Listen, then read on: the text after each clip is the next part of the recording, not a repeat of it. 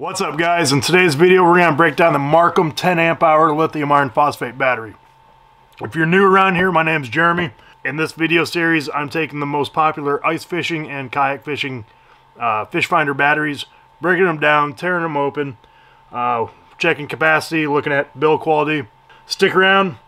I'm going to capacity test this one and then we will crack her open.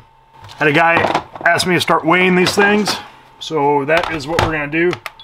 This 10Ah lithium battery weighs 2 pounds, 12.1 ounces. I went ahead and used the included charger with this battery. Got her all charged up. Now let's get her going on the capacity tester. This is a 10Ah battery, so we're going to discharge at a rate of 0.2 C. And so that's going to be 2 amps. And we're off to races. I'll check back in after this thing gets done. Alright guys, capacity test just finished up. And I'm blown away. It is way exceeded my expectations. We're looking at 11.88 amp hours out of a 10Ah battery.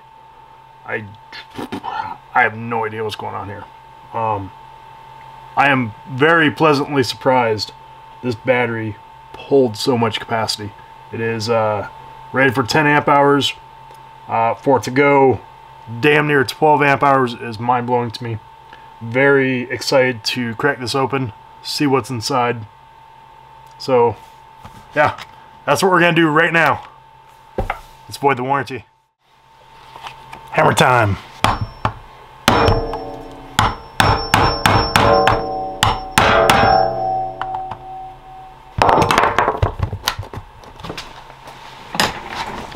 Right. First look.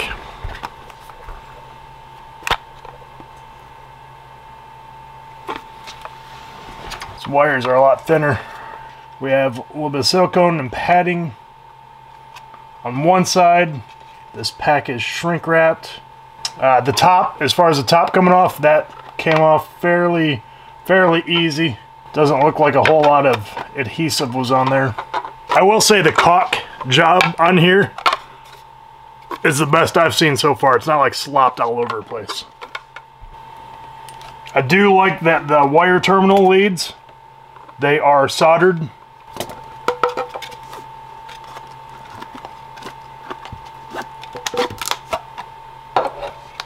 Let's crack open this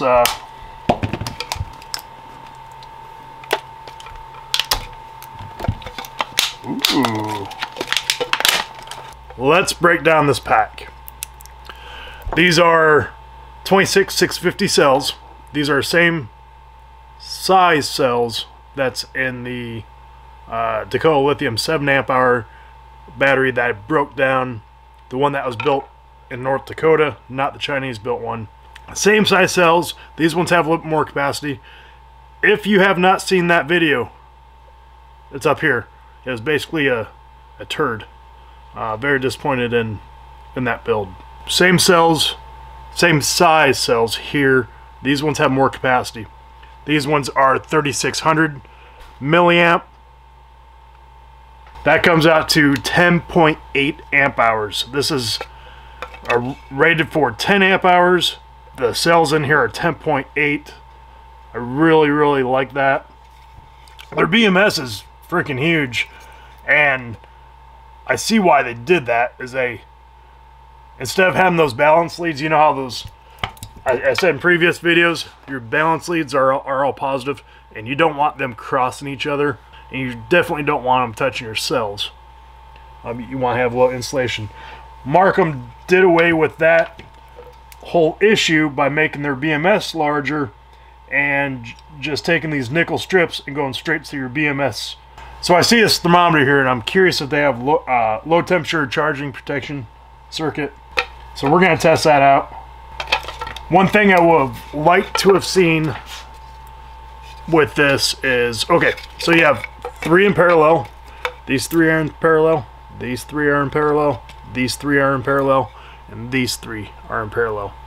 Now you have the series three of these parallel cells, we'll call them one cell. So this one's in series with that one, that one's in series with that one, that one's in series with this one. So your voltages are going to be different between this one and this one and this one and this one. So what I really would have liked to have seen is them separate those different voltage potentials.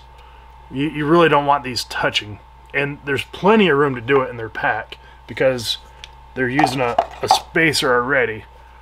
So I would have liked to have seen a spacer or some type of insulation between these different cells that have different voltages. I would have liked to have seen some thicker wires. These are actually 18 AWG. I really like this, how this is set up. This BMS is huge. Everything's not all grouped up and creating a lot of heat.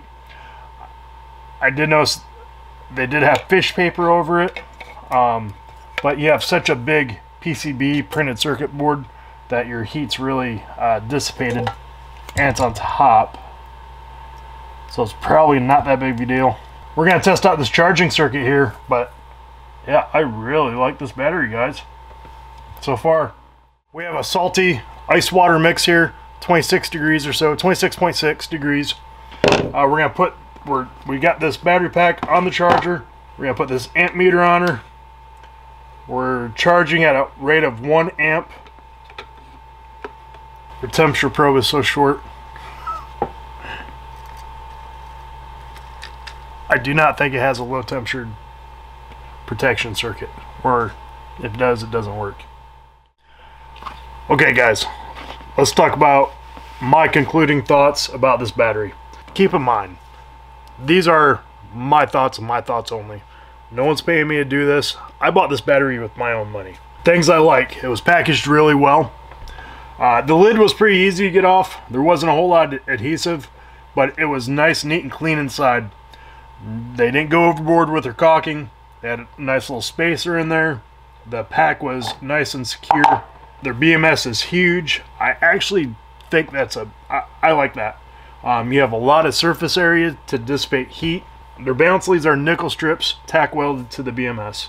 Nothing's crisscrossing. Everything is nice, neat, and clean in the pack. I really like that they overbuilt as far as the cell capacity. This pack tested at like 11.88. It's rated as a 10 amp hour battery. The cells in here, if you add them all up, they come out to 10.8 amp hours. So very impressed with the capacity. I think this battery is priced right. $100 with their charger. Pleasantly surprised with those aspects of this battery. Now the stuff that I don't like that they're using 18 AWG wires on the BMS. I think those should be 14, 16 and 14, somewhere in there. These are pretty thin wires. I don't like that there's no insulation separating these series cells. I don't like that there's no load charging protection circuit. And the reason that's important is because you don't want these cells to be below freezing when you charge them. The reason being is you ruin those cells' ability to retain a charge. And with that circuit in place, the BMS will stop that charger from charging these cells. That's a very important feature that I've only found on a cheap, so far only found on a cheap turd of a battery. I'll leave that link up here. This one ranks up there with the two other batteries that I can really recommend at this point in the video series. Dakota Lithium 10 amp hour made in China, and the Amped Outdoors 12 amp hour. I think this is a premium level battery. Would like to see MarCum make those improvements, and if you do, by all means, please let me know. Then I'll check it out again, do another review. But yeah, thanks for watching, guys. If you haven't already, hit that thumbs up button. Really helps me out. Leave the comments. Let me know what battery you think I should review next. Make sure you check out one of these videos. I think they're going to be on this side, actually. Check out one of those videos. Thanks, guys.